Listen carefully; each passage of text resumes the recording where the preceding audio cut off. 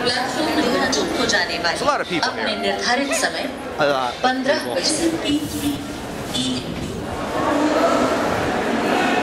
Now at the International Tourist Bureau, which was created to try to keep tourists from getting ripped off. Because tourists don't understand when they come to India that everybody is trying to rip them off. Alright, so now for the bargain price of $27, we have just bought 2 tickets across India. The train journey takes about almost 3 days, about 2.5 days. And it costs $13 per person. Boughten? Huh? Boughten? Bad. Purchased. Purchased.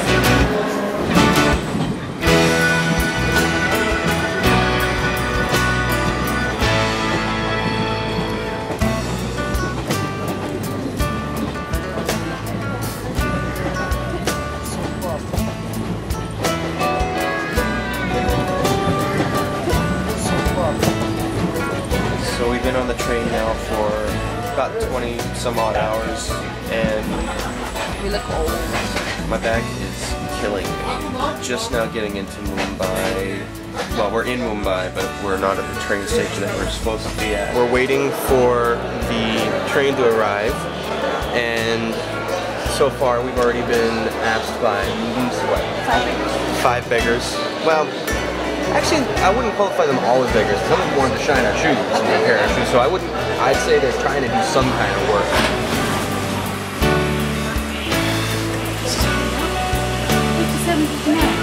Which one is the number? 57 and 59, so upper and lower.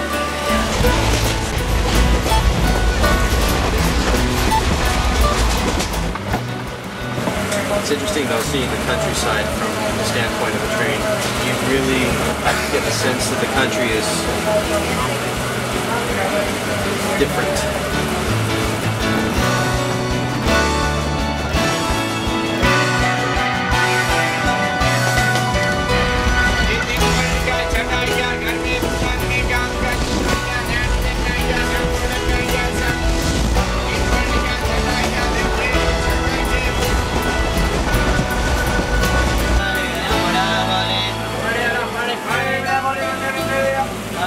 What did you see in the bathroom when you went?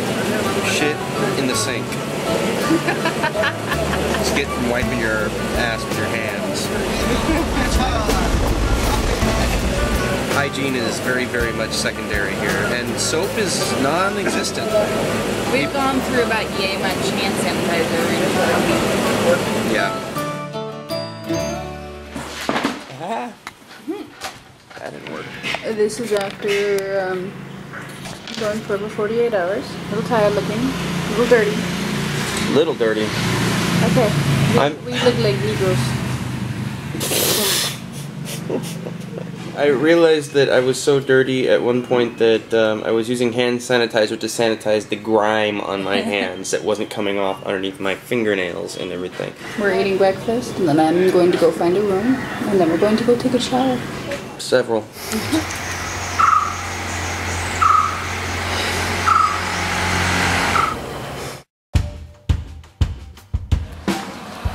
Where are we at? I think this is Chapel. Chapora, and it's my birthday. We're renting a scooter today for Logan's birthday. I've never ridden a scooter before, but we'll find out how well it works. I don't imagine it'll be too difficult to kill myself. I've ridden scooters before, but I've never been the driver. And the reason being, I have a hard time remembering my right from my left. And therefore, it would be hard for me to remember gas versus brakes. So I'm driving. It would help if you'd fall or something. Oh, it would help? Given I've ridden a scooter for all of, I don't know, 30 minutes so far. Woo!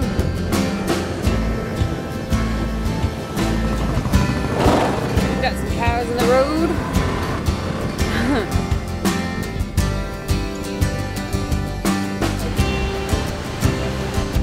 We are eating my breakfast, lunch. We've got Gruyere Switzerland cheese, loaf of bread, jar of garlic stuffed olives, a nice bottle of red, some hummus, peach pie. My lemon tart thing just kind of got smashed at the bottom apparently. Yeah, it's about a $24 meal. Yeah, it's a small portion here. That's like one day's budget. Not what you normally want to do while you're traveling, but it's my birthday. Down over that direction. There's a resort, and there's about, I don't know, I'd say 150 beach beds on the sand. Parasailing, like gliding and stuff like that. And then I look back the other direction, towards where we're staying. That's the town where everyone who doesn't want to pay the middleman goes to stay. $4 a night for us, $50 a night for the resort people. And I mean, we have a minimal room, but I mean, you can get a really nice room for $10.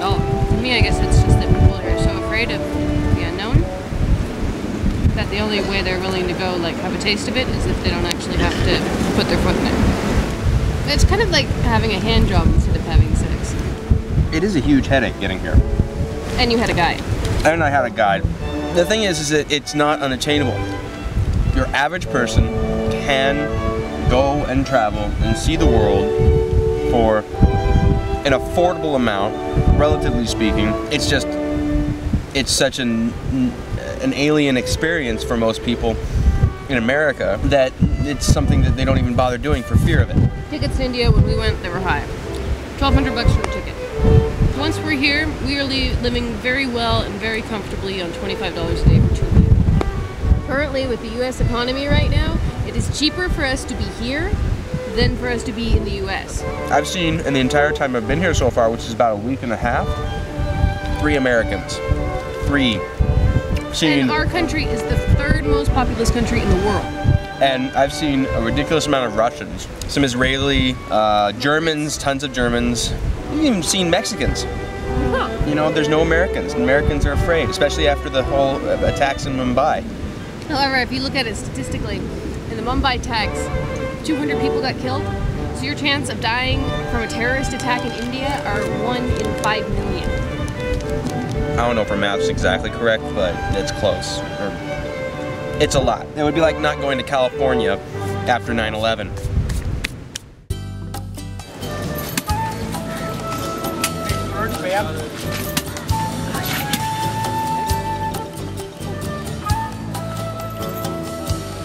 This is one side of Vagator Beach.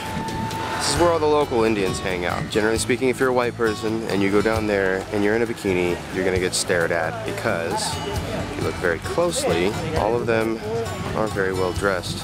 Still not a bikini in sight. On the other hand, underwear is a very common bathing suit for the guys. And then you have the other side of Vagator Beach, which is where the tourists hang out.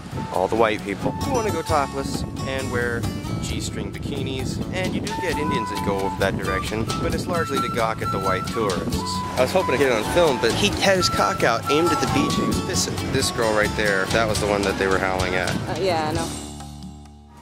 So one of the things that has become really apparent as of late is that even though drugs are illegal, hashish is going to carry a 10-year prison sentence. They're readily available everywhere and it's barely enforced. Pretty much you walk around at night and you can get assaulted, quote unquote, by as many as, you know, 5 to 10 drug dealers that are wanting to sell you hashish and much, much more. I don't usually do anything but the hashish. So for a 5-gram brick, I paid way too much. I paid about 700 rupees. She says a hair in it. It's really, really poor quality, but it'll get you high. This is my last little nugget. I'm gonna have to go and find more today. So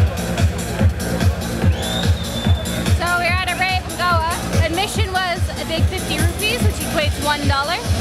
Drinks were reasonably priced. They have about 1,200 people here, and this is a small size rave. During the high season, you'll probably get about 4 or 5 times